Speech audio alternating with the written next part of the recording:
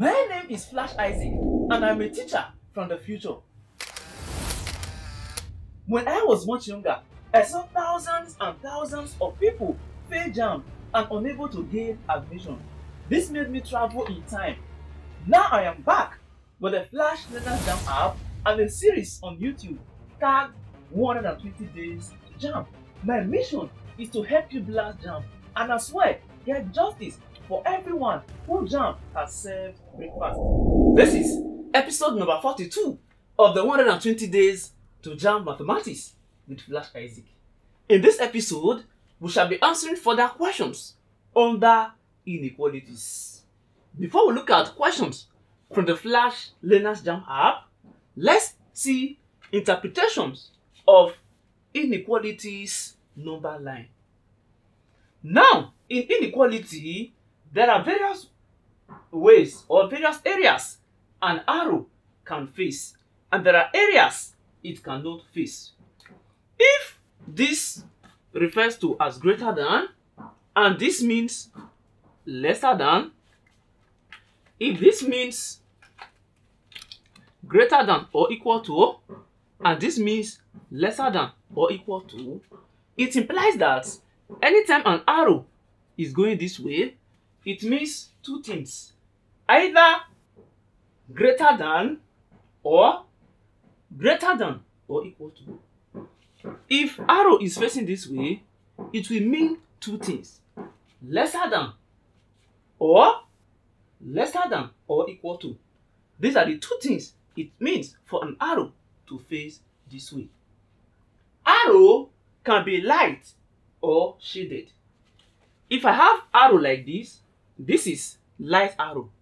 If I have arrow like this is a thick or shaded arrow. If I have arrow like this going this way, this is a light arrow. If I have arrow like this going this way, this is a thick arrow. For thick arrow, they mean greater than or equal to, and they can also mean lesser than or equal to. In this case, this is a thick arrow and it is going this way, so this represents greater than or equal to. This is a thick arrow and it is coming this way, this represents lesser than or equal to. This is a light arrow, not thick, and it is going that way. This will simply be only greater than, no equal to. This is a light arrow and it is coming this way. This will be only lesser than, not lesser than or equal to. All that being said, you see something like this in the number line. 1, this arrow is going this way. That will be what? Greater than. Here, it is thick. That will be what? Greater than or equal to. And it is starting from here. This therefore represents S is greater than or equals 4. And look at this. This is a light arrow going this way and it's starting from 4. It therefore means S is greater than 4. And here, this is a light arrow coming this way and it is at 4. This implies that S is lesser than 4. It is very, very easy to interpret inequalities using number line. Then here, you see, this is a thick head and an arrow is going this way. The presence of thick head at all simply means this guy represents S is greater than or equal to -2. It is starting from -2. S is greater than or equal to -2. Now for here, you see that this arrow, this is thick and it's coming back this way. This is simply S is lesser than or equals -2. This is -2. Then here, you see that it is thick and the arrow is going that way. This will simply be S is greater than or equals 2. So starting from 2 and here is -2. Look at this. The difference between this one and this one is that this is a combined inequality. You see here and here. The arrows are together. This is trying to tell you range of numbers. For range of numbers and this arrow like this together, it means this guy started from -3 and it ended at -2. So what values of S will give us this range? It will simply be that -3 is lesser than S and S is lesser than or equals to. You see a graph. This graph is coming below. It starts from 3 and it ends at 4.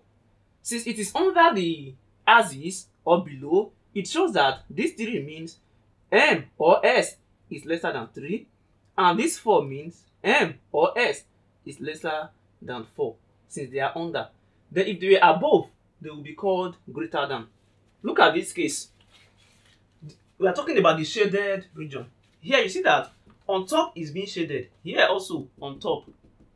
Since on top of here is shaded and we have -5 here, here is therefore s is greater than -5. On top, greater than. Here can also be s greater than or equals -5. Then here, up is also shaded and it is in 3, which means s is greater than 3 or s is greater than or equals 3 will be the shaded part. These are the basic things Jamb expects you to know, not the complex side of issues. Factorizing this guy, we have s plus 4, s minus 3 greater than or equals 0. The two numbers that when we add, we get 1. When we multiply, we get -12. They are plus 4 and -3. From here, we see that s plus 4 is greater than or equals 0. S plus 4 is greater than or equals 0. Or s minus 3 is greater than or equals 0. In this case, when it comes to quadratic inequalities, this is what you should do. The one that gives you a negative number, invert the sign. The one that gives you a positive answer, the sign will remain. Here, if s plus 4 is greater than or equals 0, it means that s is greater than, s is lesser than or equals -4. Because as you move to this side, you get a negative number. Or here, if s minus 3 is greater than or equals 0, it means that s is greater than or equals 3.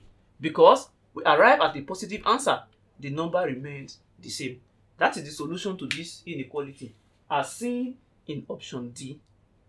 This is what we are given in this question. Now, what does it represent? If this thick line is starting from here, it means that this arrow is going this way. If this light dot is starting from here, it means this one's own arrow will be coming this way. So here is simply s is greater than or equals -2 because it is thick. Here is starting from here and it's coming this way. So this is simply s is lesser than, it is at 3, lesser than 3.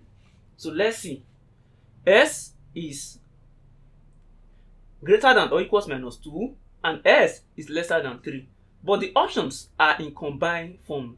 This makes life easy for us. I told you that to combine inequalities, start from the one with the smallest number. Here is -2 is smaller than 3. So the one with the smallest number, invert it to have, if s is greater than or equals -2, -2 is therefore lesser than or equals s.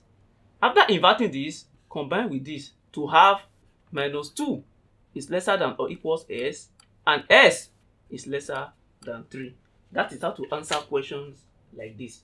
Ladies and gentlemen, this brings us to the end of this episode. In the next episode, we shall be answering more questions and saying bye-bye to inequalities. Get the Flashlearners Jamb app and begin to play with further questions. Even the app alone is enough for you to pass Jamb.